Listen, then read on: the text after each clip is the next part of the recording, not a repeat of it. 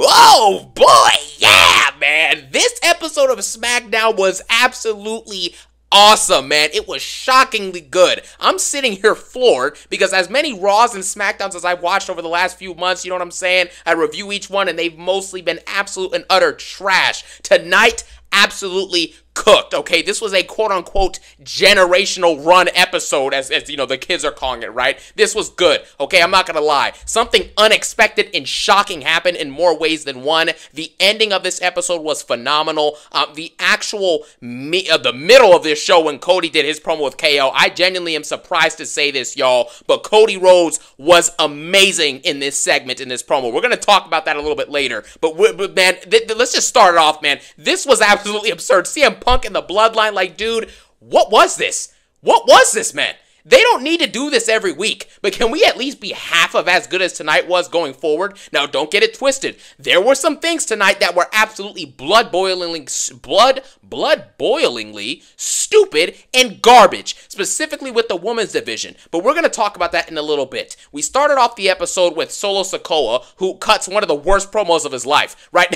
Now, obviously, we have to all come back down to earth, right? This wasn't the greatest episode of SmackDown ever, and it wasn't a masterpiece by any means. Now, let's get back down to earth. Solo Sikoa comes out at the beginning of the show and basically says, you know, the usual stuff. Roman Reigns, your bloodline isn't ready. My bloodline's better. I'm better than you. We're going to beat you. So I demand you to come out later tonight and acknowledge me. He says it all the time, right? He wants Roman Reigns to acknowledge him. And basically he says that, you know, if you don't surrender by the end of tonight, we're going to destroy you and we're going to absolutely leave you, you know, dead for good or something like that. It was a pretty bad promo, especially considering the fact that I think Solo over the last few months, over the last month specifically, last month or two, has been getting better, like on the mic. To see this downgrade tonight that was honestly just a very mid/bad promo, I was genuinely a little bit taken aback by it, and it was kind of disappointing. After this, we got Bianca versus Chelsea Green versus Blair Davenport. This match, I genuinely expected it to be one of the worst matches of the year. However, it actually ended up being decent, all right? This was a decent match, and I have to say something that's absolutely true at this point.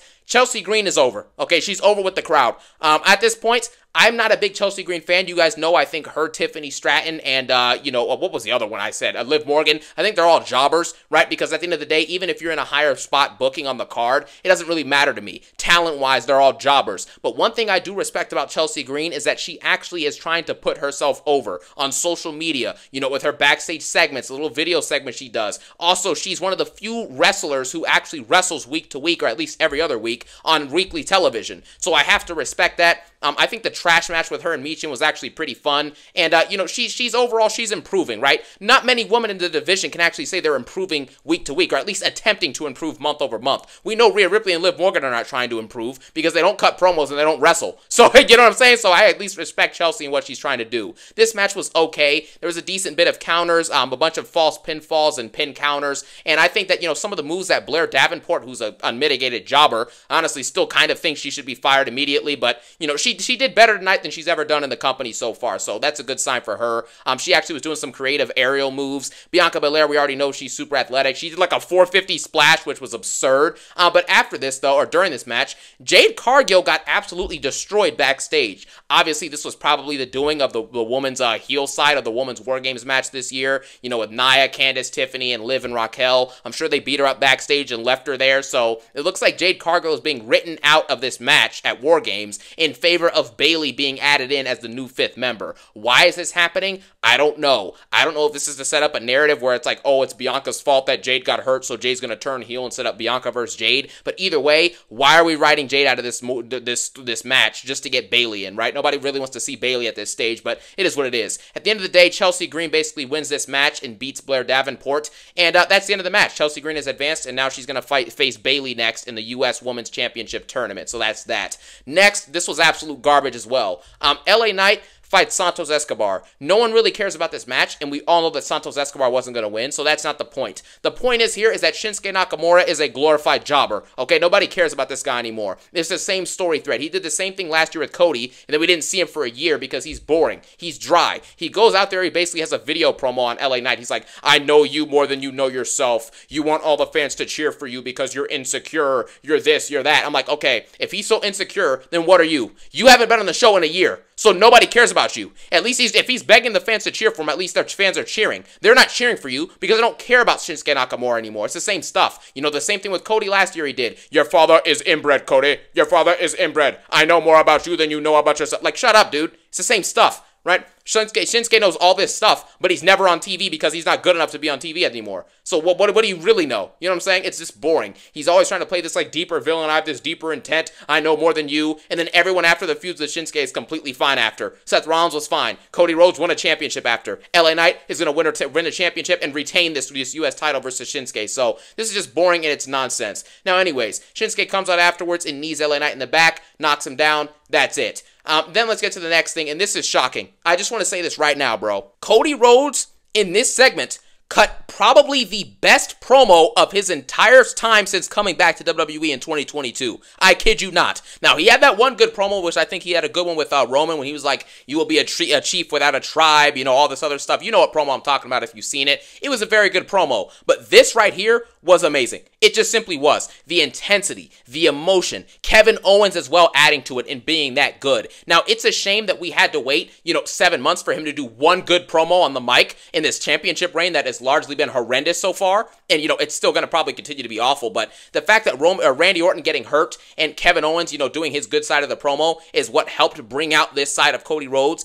It works. All right. It just works, right? At the end of the day, all this is going to do is really just try and at least attempt to set up a Cody Rhodes and Randy Orton feud after Randy Orton returns. And honestly, at this point, this feud was really good, and it actually had me more excited for this Cody and KO feud than I've been in probably like a solid month at this point, right? Basically, Cody Rhodes talks to KO. KO comes into the crowd, and KO's like, I've been fighting the bloodline and nearly lost my career, fighting them week in, week out, getting beat down, all of this stuff. Just for the leader of that same bloodline, Cody, for you to team with them at Bad Blood. That upset me, it threw me off the rocker, yada, yada, yada, and that's why I attacked Randy Orton. Even though I loved Randy Orton, he got in my way, and I have to take you down, so this is all your fault. And then Cody Rhodes yelling the entire time, being super intense, making us actually care about what he's talking about for once, instead of going like, I respect you, I love you. He actually said something of meaning. He basically says that Kevin Owens is just upset because he wants to be the top guy. He wants to do all these great things, but he doesn't have the courage and basically the balls to get it done, right? He's accomplished all the things. He's a Grand Slam champion with the Universal title, IC, tag belts, US, all that stuff, right?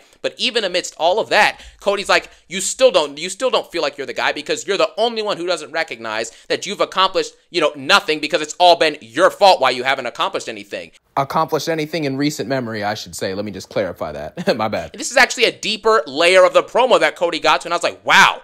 Wow, the way he delivered, he was like, Cody Rhodes dropped the bar. He said, you don't hate me, you hate yourself. You're the reason you can't elevate and win all this gold and stuff because you're holding yourself back. And at Bash in Berlin, when Cody and KO were fighting, and KO didn't go for Cody's knee and hit him with, the suplex or whatever on the apron and take advantage of it and potentially win the WWE Championship, Cody said that's Kevin Owens' fault. It's not Randy's, it's not mine, it's on you. And this pisses off Kevin Owens. He gets up closer to Cody Rhodes, and he pretty much starts yelling, and he's like, look, when I took out Randy Orton, I liked him, but I hate you, Cody Rhodes. I hate you. And from now on, when we do fight, which will be on my terms, which, again, we're going to talk about that in a second, why in the world is the WWE Champion bending the knee and letting a jobber like Kevin Owens decide when the next match is? But, again, Cody cannot have a fully amazing promo anytime because he always has to be belittled down to being a lesser-than jobber at some point in every segment or match that he's in. It's just a fact. But this was still a very good promo by Cody Rhodes, and basically they agree on the terms that they will wrestle when Kevin Owens wants them to wrestle for the belt, which, again, is stupid, right? But anyways, they agree on those terms, and they basically agree that they hate each other and that they will not be pulling back any punches when they eventually fight for the WWE Championship. Leading up to this episode, I have to be consistent. I have said Cody Rhodes' championship reign is the worst. It was one of the worst WWE championship reigns of all time, and it still is. Don't get me wrong. But this promo tonight was genuinely great. We're gonna give Cody Rhodes a round of applause. We are going to give him a round of applause, man. Cody Rhodes was phenomenal in this segment. He brought intensity. He brought emotion. He spoke with meaning. He spoke with grit. And he actually made me somewhat invested in this Kevin Owens and Cody Rhodes and Randy Orton, trifecta feud situation kind of going on. So, at the end of the day, so believe it or not, I respect you, Cody Rhodes. I feel like I just turned face, bro, or something like that, dog. I just turned face for Cody Rhodes, man. So there you go. There you have it. Then we get backstage. Cody Rhodes and Carmelo, I almost said Carmelo Anthony. Carmelo Hayes is backstage, and he's basically like, look, Cody, you know what they saying about you, man? They calling you soft. They saying you the reason Randy got hurt, but I don't know if they're telling the truth. But the only thing telling the truth is Randy Orton's neck. Because Randy Orton's hurt in the hospital with that neck injury, bruh. And then Cody pushes Melo and says, you need to reevaluate your #1 draft pick, Nick Aldis. And this sets up a match next week we're going to get with Cody and Melo. And that's pretty much that. Then we get a Bloodline backstage segment. Roman Reigns, Sami, Jay, and Jimmy are backstage, and they're basically debating how we're going to run this 4v5. How are we going to move forward? And Roman Reigns basically says, you know what? Look, man, this is what we have to do. We have to band together. And Sami's like, what if I contact, try and talk to Seth Rollins again, or try and talk to Cody Rhodes? And Roman Reigns just lets out a loud, he's like, no. just that simple, just no. That's old news. And then Roman Reigns basically says, as long as we have us four, as long as we have ourselves, we can win this match, man. We have to go out there and fight. And then everyone's asking, Jay and Sami and Jimmy are asking, well, what's next then, Oos? And Roman Reigns is like, I don't know. We just have to fight it out. And that's it, and it kind of sets up the, the angst and, the open mark questionness of what's about to happen later in the night. Who will the 5th member be? Are they really going to run a 4v5? Is Roman going to surrender? All of that stuff. So that was pretty much this segment, and it was kind of funny. And it was kind of, interesting to watch. Then we get, this is arguably the worst part of the night other than Solo's promo. Bayley and Naomi versus Candice LeRae. Versus Candice LeRae and Tiffany Stratton. First off, how many times are we going to see Bayley and Naomi wrestling a tag match versus the collection of either Tiffany, Candice, Tiffany and Nia, Nia and Candice, or 2 other jobbers from the roster? Like, this is getting boring at this point. The Women's War Games match is going to be one of the worst matches of all time. It just is. There's no story. And I can literally end this because nobody cares who won this match. I don't even remember who won this match. I think it ended in a DQ. And then after it ended, like the whole heel side of the Women's War Games, team basically came out and started beating up on everybody. Liv Morgan and Raquel came out and started fighting everyone. And I'm just sitting here, I'm like, why does this nonsense even matter anymore, right? If Bayley, Naomi, because Bayley, I'm pretty sure is going to be the new member on the team, right? So if Bayley, Naomi, Bianca, Rhea, and Io Sky end up losing this match, what matters?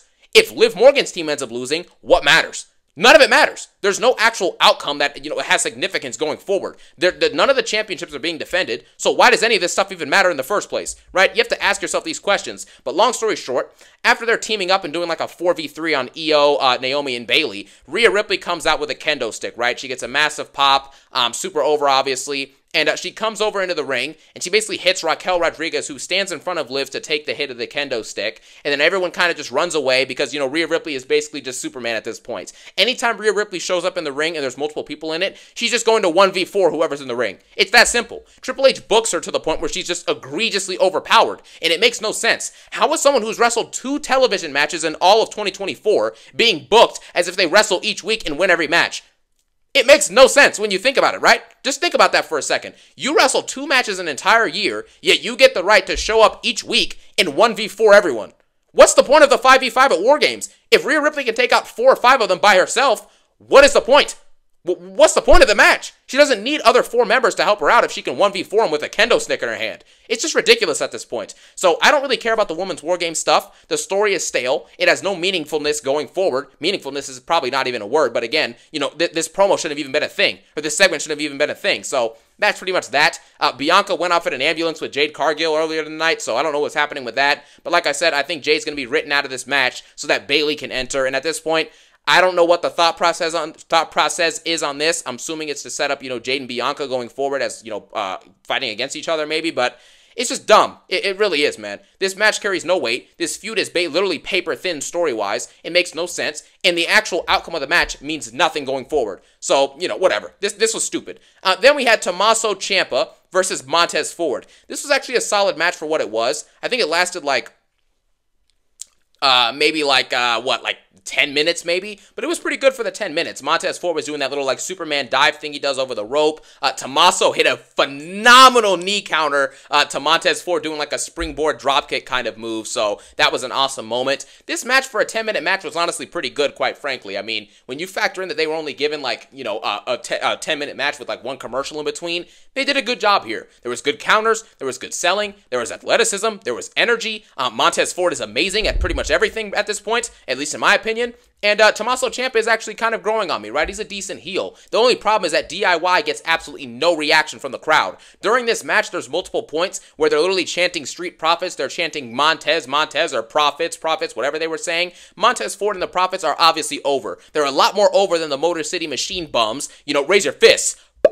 And they're obviously way more over than DIY, who gets no reaction when they come out. Even with Tommaso doing decent heel work, no one cares about DIY. After this match, you know, Tommaso pretty much is upset because Montez Ford won off of a roll-up. So Dawkins comes out and has to help him because Johnny Gargano comes out to, you know, push Tommaso back after he tries to attack Montez once Montez wins. And the Motor City Machine Guns come out and try and hold Tommaso back. Tommaso pushes down Johnny Gargano and then walks away and says, "What team are you on, Johnny? Come on, man. You're supposed to support me." Again, I think Tommaso's doing an okay job as a heel so far, but realistically speaking, if the titles don't end up on Montez Ford and Angelo Dawkins, nobody cares about this stuff. Let's just be honest, right? Montez Ford and Angelo Dawkins have more talent in their pinkies than DIY and Motor City Machine Bums do combined. It's very simple. They're bigger, more athletic, and more charismatic versions of both of those tag teams, DIY and Motor City Machine Guns. It's not close. So at this point, we're just holding out hope for Montez Ford and Angelo Dawkins to win the tag belts, or for Montez Ford to go on a singles run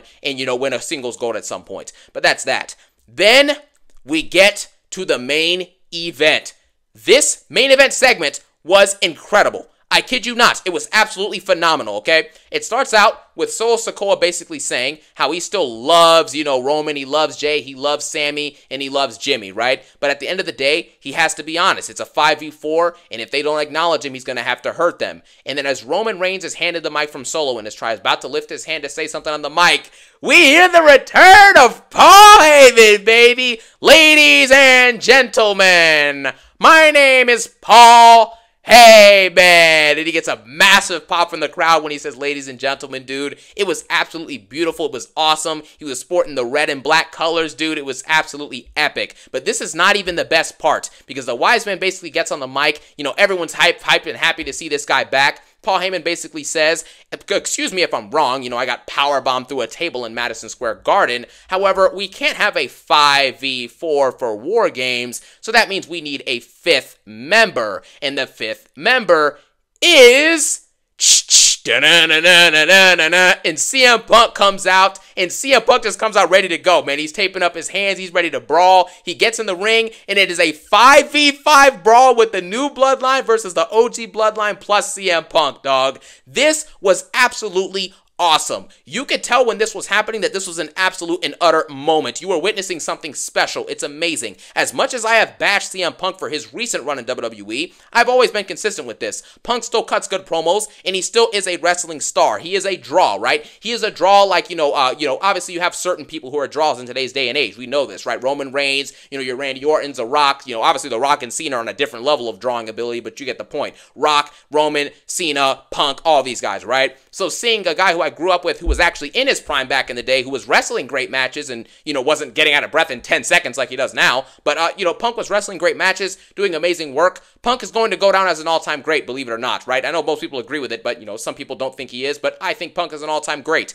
and he's going to go down as one, and to see him in the ring with Roman Reigns, who is also going to go down as an all-time great, is just an epic moment, along with the Bloodline context and everything, and the wise man coming back and introducing Punk, who's also returning after a couple months. This was sick. It was epic. And to see them all brawling, and then at the end, Sami Zayn and Jay and Jimmy were hitting like the over-the-rope dives and everything like that. It was sick. And then CM Punk and Roman have a little bit of a stare-down moment. And then Tama Tonga and Tonga Loa get in there. And then this is the best part, in my opinion. This was one of the best parts. CM Punk hits a GTS at the same time that Roman Reigns hits a spear on Tonga Loa. So they time it up perfectly so the finishers hit at the exact same moment. It was amazing. It was just awesome to see this stuff at this point. To see these two interact was great. It just was, right? The little kid in me was just marking out at this point. It was amazing, right? It was absolutely sick. And then they stare down again afterwards, and they're kind of just looking at each other, and Roman Reigns mouths to Punk. He's like, what are you doing here? Why are you here? And Punk mouths back. He's like, it's not about you and me, it's about him. And he points to the wise man. So, you know, Roman basically knows Punk's on his side, and they're going to do this for the wise man and do it for the bloodline. So,